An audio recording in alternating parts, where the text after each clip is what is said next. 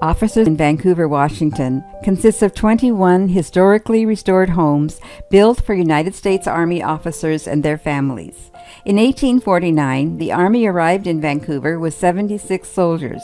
The buildings put up during those early years were built as quickly as possible, and the carpenters were forced out of necessity to use green logs and planks.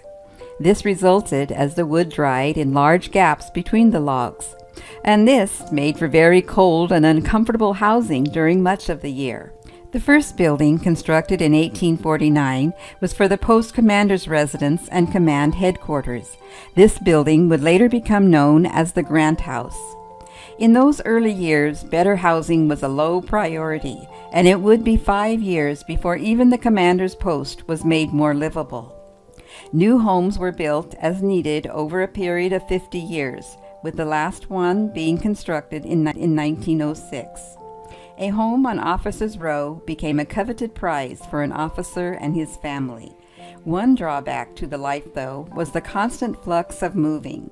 Not only were soldiers reassigned at a moment's notice, but a major home move could happen simply if a higher-ranking officer and his family arrived. Then they would be entitled to take over a house, even if another family was living there. This also happened if important guests needed housing for short periods of time.